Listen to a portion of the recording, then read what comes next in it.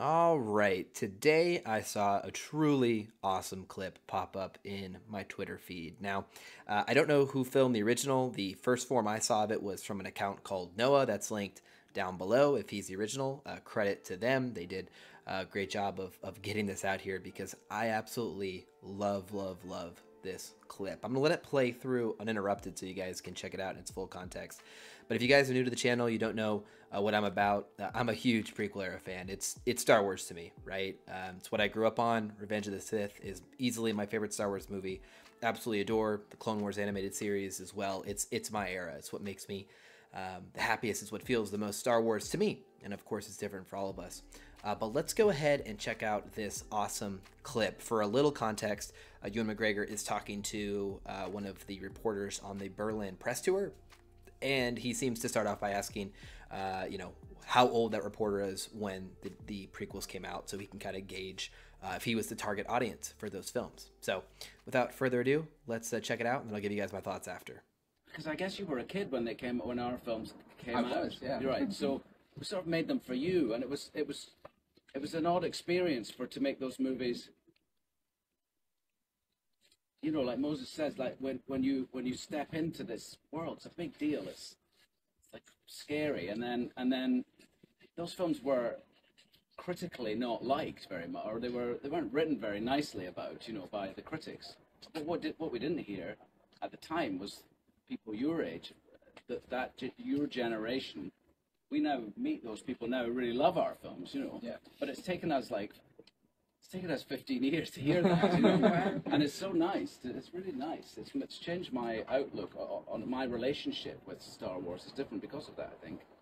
Because we put our heart and soul into them, and they were difficult to make because they were all the second one, the third one. There was so much green screen and blue screen because George was pushing into this new realm that he had designed. That he was responsible for ILM, and he wanted to max out that technology, but that meant for us that we were very much on blue screens and green screens, and it was hard work.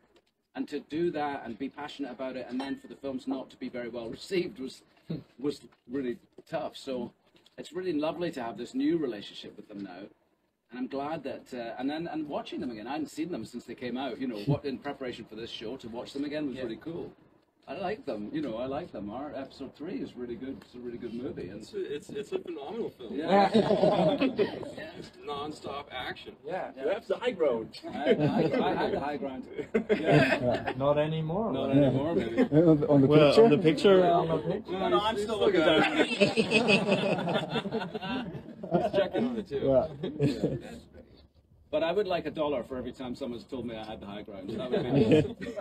So I absolutely love this clip for so many reasons. First and foremost, the fact that these actors have, been now hearing the love that we have for these projects is amazing. Because I think one of the hardest things for me, especially in the case of Hayden Christensen, is that, there was a lot of us out there who love these films. And even though the predominant opinion at that time by most of the critics and a lot of the older fans was that those movies were bad, to me, they meant a lot, right? They're why I'm here today talking to you guys, right? They're a huge part of that. And so the fact that they can now hear that and feel that love, I think is so awesome. And you hear in there where Ewan talks about how it's changed his relationship with Star Wars, which to me implies that it wasn't good. He looked back on those prequels as a challenge and really a bad situation where they spent a lot of time, put a lot of hard work in, and were ripped for those films. And so now, 15 years later, the fact that they're both here and around to hear the love for those, I think is so awesome. I hope George Lucas hears it as well. And, part 2 of that is I love to hear them talk about Revenge of the Sith, where Hayden Christensen jumps in and is like, it's a phenomenal film, right? Because it is, to me, right? It is. I understand it's all subjective, but to me, that's it. That's the best Star Wars project.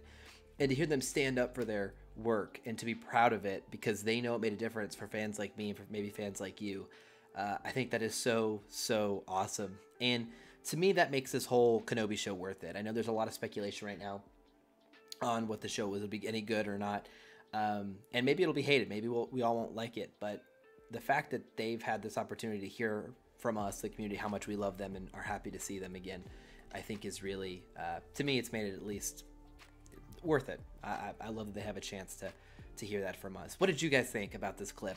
It's just warmed my heart. I mean, I can talk about it for an hour. If you missed our live stream from yesterday, go check it out. Ben and I talk about it for about 30 minutes, about halfway through the stream, and let me know what you guys think down below. It's so cool. I love this month. It's been a great Star Wars month. It's been a ton of fun to talk about it. Make sure you guys like and subscribe. May is going to be a huge month for more Star Wars news, so make sure you're tuned into the channel. Until next time, guys, thanks for stopping by. We'll see you again very soon.